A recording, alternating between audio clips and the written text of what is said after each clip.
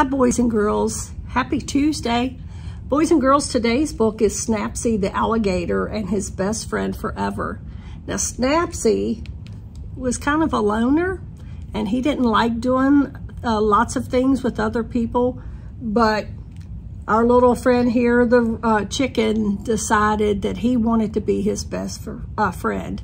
And he kept on and he kept on worrying Snappsy until Snappsy would do some of the things that he wanted to do. And they ended up being best friends, and Snappsy didn't like being alone so much anymore. So boys and girls, you'll love this book. Come to the library and check out Words. The words are by Julie Falatko, and the pictures are by Tim Miller. Come enjoy Snappsy. It's a good one.